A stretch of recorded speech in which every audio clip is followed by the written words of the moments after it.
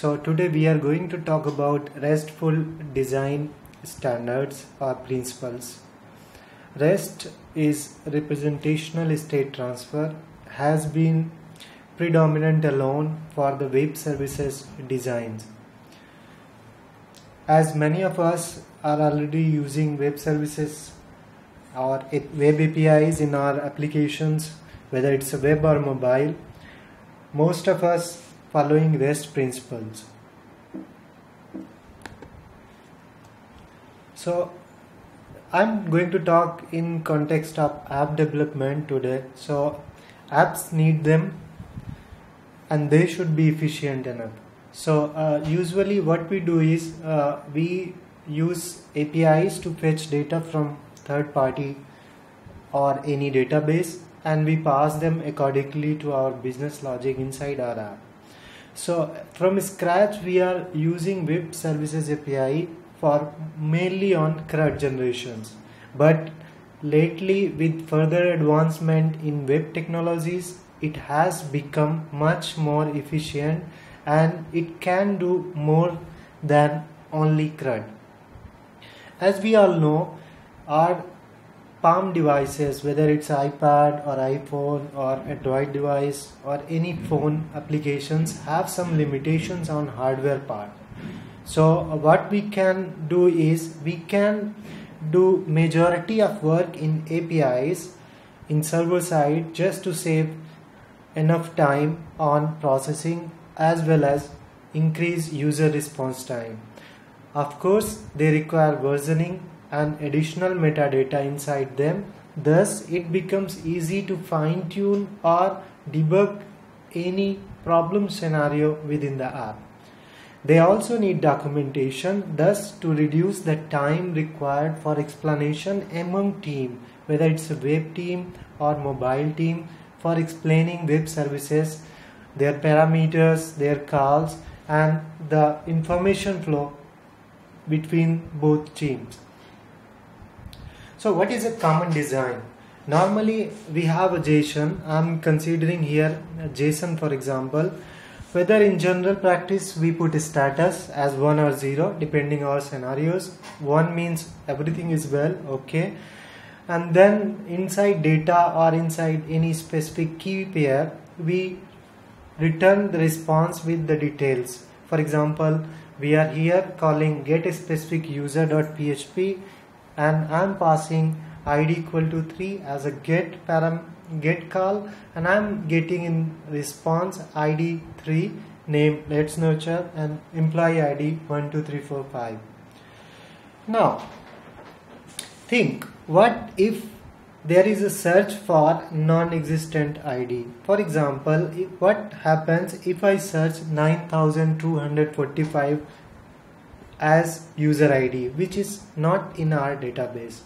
Usually what we do is in controller we put status, we fetch that record, and when we get result set as null, we prepare same JSON as before with the status 0, and inside data we send message, or out of data we put a message key, and in the value will be our own value, whatever we want to display, like no record found or no user found.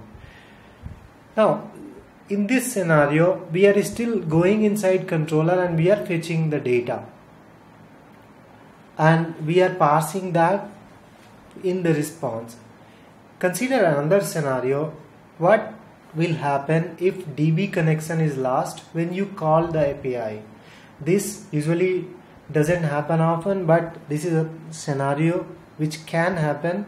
So in that case what we do is we wait for response time, and after some time either we get response request timeout or we get JSON improper. In terms of scalability, what if more than 10,000 users are fetching same record? So what we do is every call is being called on the server for same thing instead of using REST API's caching mechanism. Now we'll start with some best practices for rest in this session. So usually instead of putting verbs like get all cars, we should use entities like cars. Here I am using cars because it's better to use plural instead of singular name. That helps a lot to understand properly. Also, before going into REST development, we should properly understand the difference and use case scenarios for get, post, put, patch, delete, whatsoever.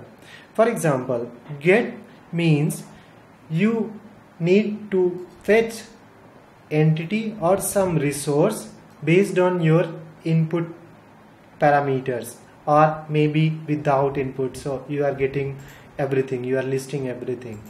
Post means you are fetching a resource or URI or an entity based on some actions like creation or updation or anything else. But for updation we have put. We should use put instead of post, which usually we see as a general practice using post for updation also. So precisely we should understand the differences between get, post, put, patch, delete, all these, which can help a lot. Also there is a new term hypertext as the engine of application state. So we should always include the links for which we are working on as a resource URI. For example, in this example case, I have appended links, rel, which is for self, and the references, which can be used within your application as per your business logic. So what head OS says, it says that hypertext should be used to find way through API. What about filters, paginations, and caching? Here I am using get parameter, get API calls. So for example, whenever we need to use filters or paginations, we should make them part of API itself. So here I am calling /users department equal to web, which will return me list of users from web department. Similarly, I can include some conditions like users experience less than equal to 2. So this will return me the list of users having experience less than equal to 2. And what will happen in some cases when we have very much high traffic application where we need to fetch a lot of record, there are multiple concurrent calls going on, then we should think about reducing the bandwidth.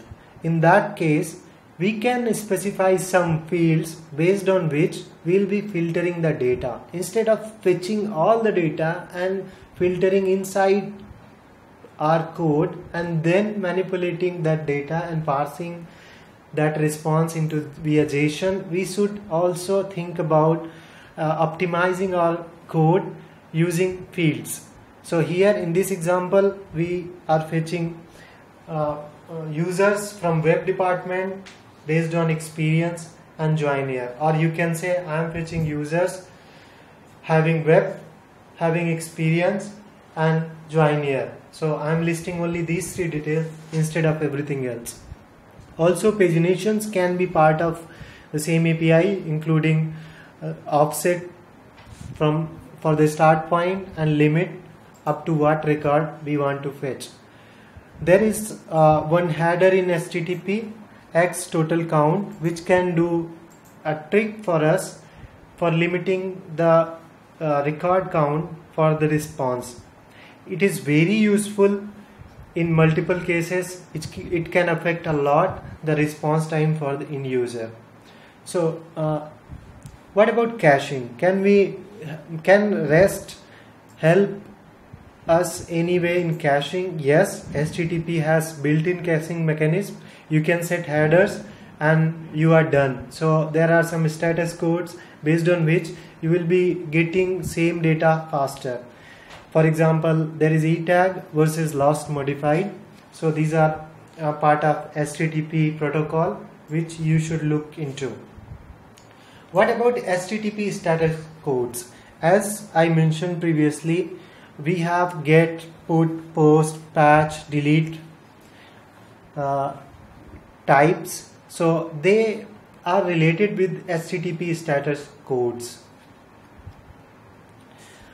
HTTP status code basically specifies in the header what response body contains, and any API should follow that principle. So if I am returning 200 means my API call went very well and I'll have some data in my response body.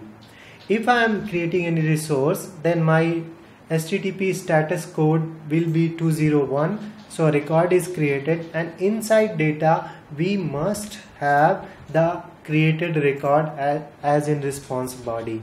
304 is last modified, so it can help us in caching.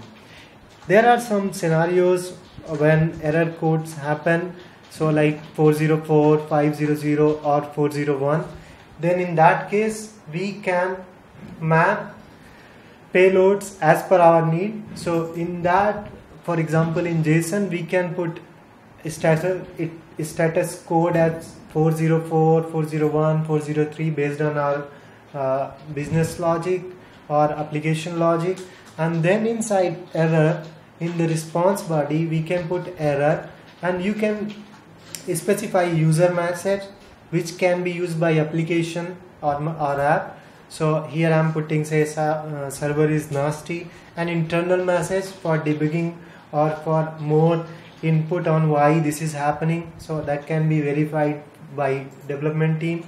And application specific error code can be specified.